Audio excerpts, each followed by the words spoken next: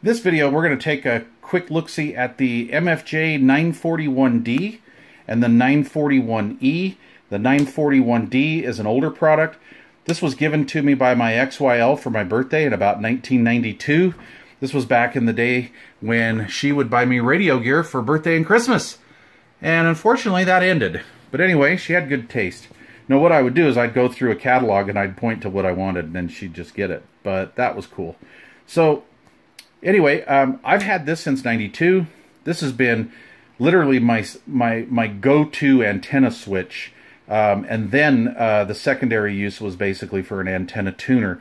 And the reason why I would do that is because I could put my my dummy load on the bypass coax, and then I never did use this on any sort of a wire, but you can use for your balance wire your coax 1, 2, and then coax 2 and 1 direct. So I really like that.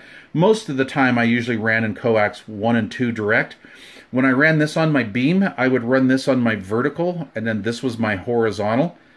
And then sometimes I would put my ground plane on here, or I'd go back and I'd put the dummy load on here. And I would run my ground plane here and then my beam. So it's very flexible, so that's why I used it a lot.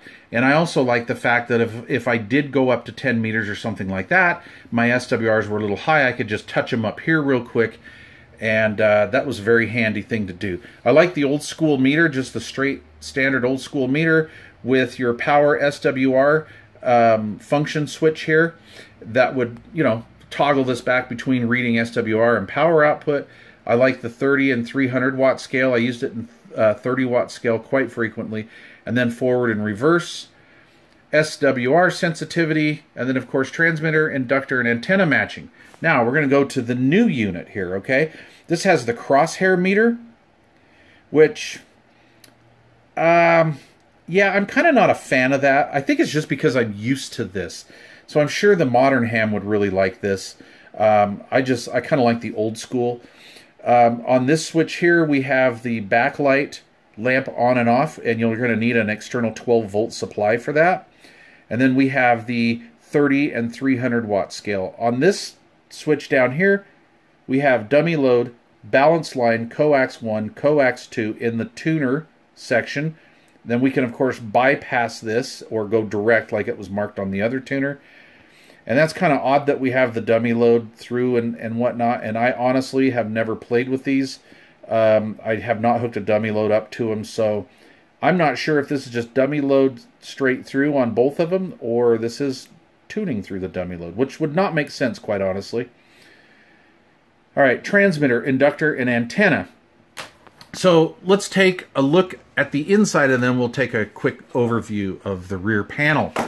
Okay, so the old one right here, and sorry about the shadow. Let's see if I can try to eliminate that. So as you can see, we've got a big giant board here. We have our little micro balun here. Even though this tuner is rated at 300 watts, if I was going to run through the balun, I'd probably say, especially if my antenna was way off, I wouldn't maybe go with more than 100, 150 watts through here. Our panel mount connectors that are riveted in on this one. Our big coil, our taps off the coil. Nice little selector switch there. And very, very simply made.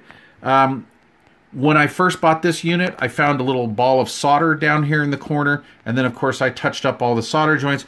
Back in the 90s, well, actually it honestly hasn't changed. Everybody slams MFJ. All the hammy hams slam MFJ. Well, it's mighty fine junk, it's cheap junk, etc., etc. Well, I'll tell you what, I don't want to spend $400 or $500 for a tuner, but I want a tuner that has some features to it, and that's why I like this one. I got to be honest with you, this tuner has never failed me. Yeah, I went through and redid some solder joints and got the little ball out of there and stuff. This thing has been awesome.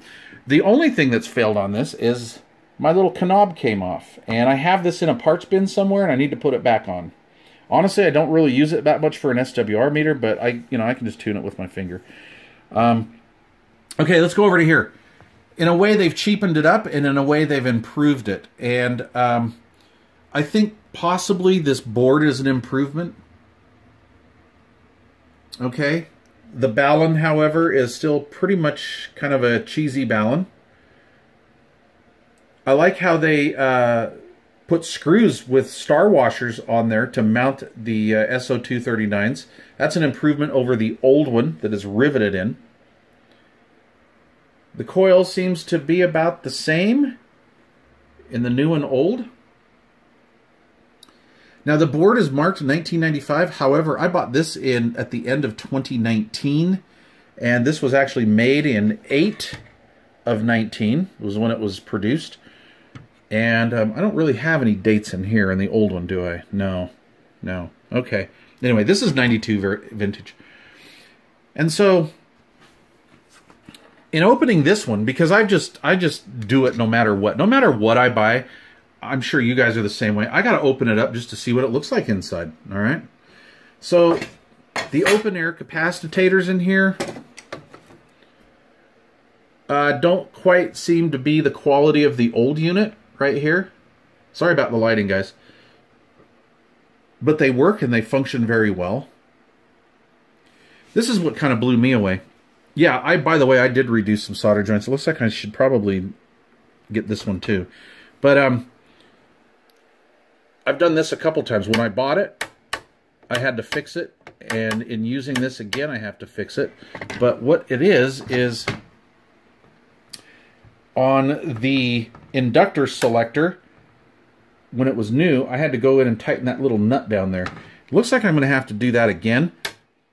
And I may just go to the hardware store and put a star washer on both sides of it and then just kind of cinch it down, because that's a little goofy.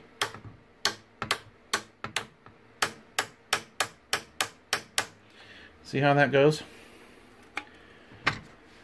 But I think I paid, what, $129 for this? Well worth every penny. Would I do it again? Oh, heck yeah.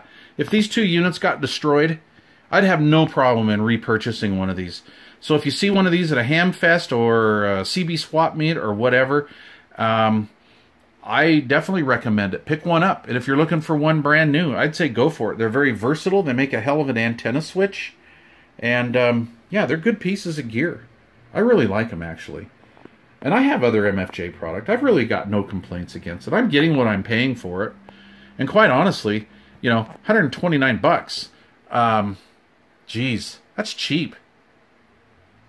A lot of bang for your buck. All right. I've got a big roller, I think it's called a differential T-tuner from MFJ. I'll bring that one out, and I'll show you guys the insides of that. All right. That is the MFJ 941D and E. Thanks for watching.